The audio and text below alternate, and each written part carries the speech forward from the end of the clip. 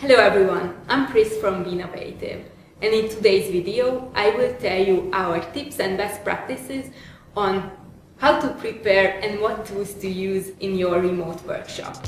So power up and let's go!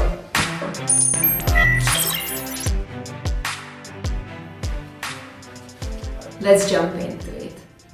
So the first thing is preparation. When you prepare, start with the why. What would be the outcome? And try to work out an agenda thinking backwards. What we need to do in order to achieve this outcome and this feeling for the participants. And if you are expecting more than 15 participants to join, it's a pretty good idea to involve a co-facilitator as well, because this is how this person will help you to oversee the chat, maybe answer some questions, to join to breakout rooms and solve every upcoming issue with regards to technology, sharing screen, muting participants that you may not have the attention or the energy for. The next thing is to plan with breaks, having like maximum 1.5 hour long sessions, just like you would do in a personal setting, to have people get a little bit of stretch, stand up, go to a restroom, drink a coffee, and get back to the session fully energized and inspired.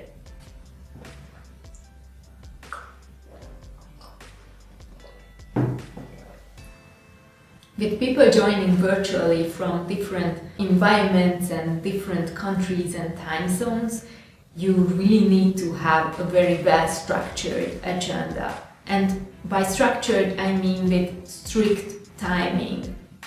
Because unless you have a very strict timeline with all the activities that you set almost minute by minute, the participant might get disengaged and your structure might just fall apart, because in this remote setting you will less likely to improvise and just go with the flow. So when I prepare my agenda, I usually have the following points on the slides, like an intro, problem framing, ideation, evaluation, conclusions and next steps. This is for the participants to know, but on the other hand, I have a much more detailed agenda about which activity will come exactly when. Then part of the preparation is practice. And by practice, I don't mean rehearsing and writing down full sentences, because keep in mind that if people are to follow what you are saying, the best is to keep the sentences short and concise and to the point and much more natural, because that's the most engaging way you can talk to people.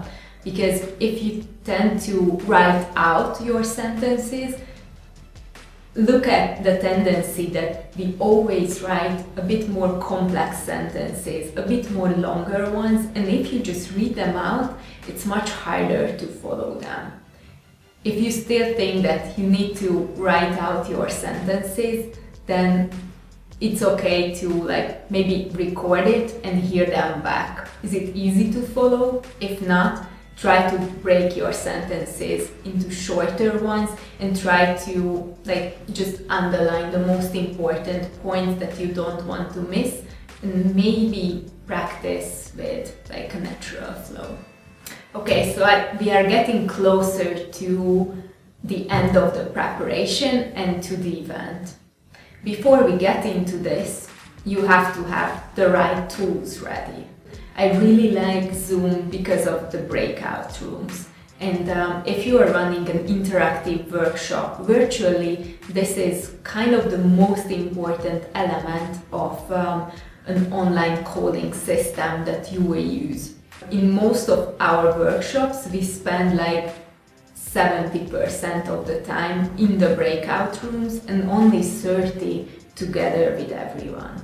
Because the breakout rooms are the perfect place for people to either discuss in pairs share experiences about a specific topic or to tell more details about a drawing they just made. And then, of course, everyone can show their outcome, but it will be just one or two people who really talk to the group about what they came up with. Besides Zoom, definitely feel free to use Microsoft Teams, Skype for Business, Slack to keep communication going, or your just preferred conferencing tool. The other type of tool that you will definitely need is a kind of platform where people do their activity. You can use Be-novative for opening up a challenge, inviting participants to your topic, and because of the AI-facilitated ideation sessions that will happen in small groups, people go through the ideation session facilitated in an automatic way, so that's going to be pretty easy for you. That people share ideas, they move forward to impact feasibility voting about what are the best solutions according to everyone.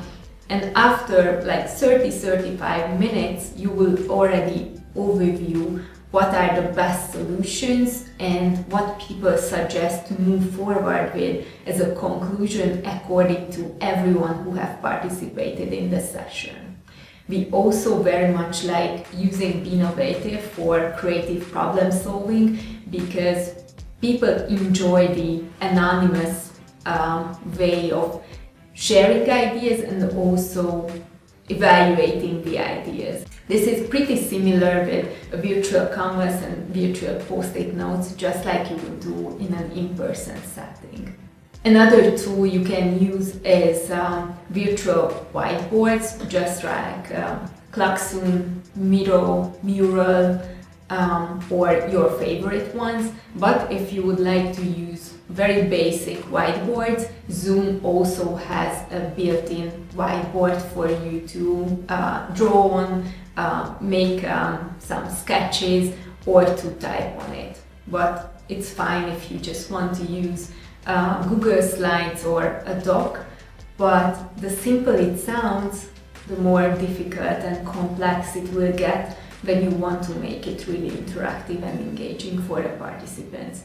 So I would more recommend to go with the first couple of options.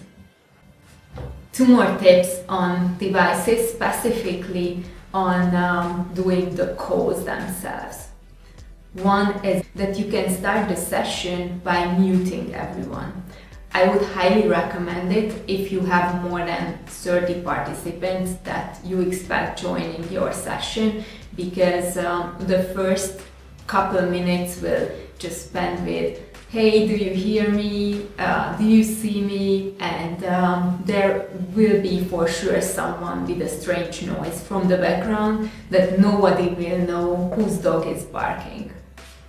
So in order to avoid it, start with mute. But if you have a friendly group joining, it's totally okay to leave the voice on and ask them how they are feeling. Are they feeling safe and healthy, and what's going on basically on their side, just to warm up and engage them. Great, so you have your tools selected. You can visit the websites of all the companies.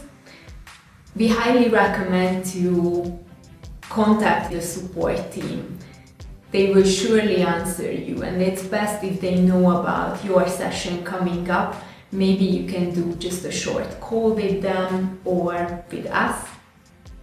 And maybe we can take part in your session as well in the background, so that if you just have an urgent question, we will prioritize it as urgent because your workshop is soon coming up. And this is the best way you can also learn about tips and best practices using a specific tool. So leverage the support team. I'm sure the support team will help you run a test session as well, but in case you want to do it on your own, feel free to go on, but running a test session with your selected tool is pretty important, because you want to test out everything, not just the interactive session, but also how the Zoom call will happen, what people will see, what if you start with a poll, how will it appear, and what will participants experience as they go through the ideation session, evaluation of the ideas on impact, feasibility, or your selected criteria, adding suggestions and reaching to the results.